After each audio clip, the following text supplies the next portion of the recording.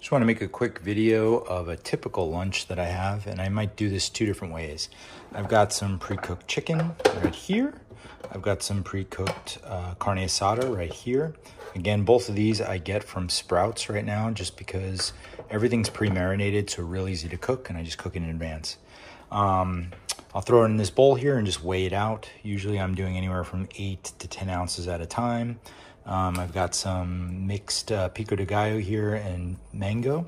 And then I'll just mix a bunch of different vegetables in here. I'll go with like spinach, carrots, sometimes the tricolor coleslaw, maybe garden salad.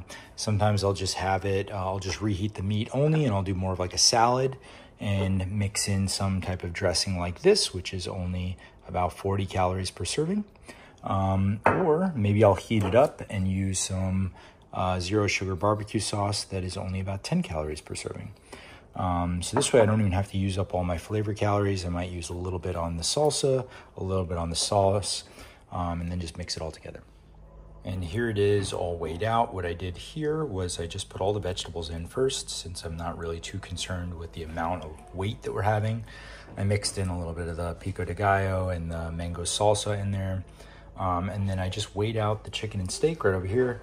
Use a little kitchen shears here to chop it up so it's just real easy, so I don't have to cut it up into my salad. And what I'm gonna do right now is just reheat it in the microwave for about 2 minutes with the lettuce in there and everything. Probably use a little barbecue sauce or that Asian style dressing. But a lot of times I'll also just reheat the meat only and just use it as a more traditional, like kind of cold salad.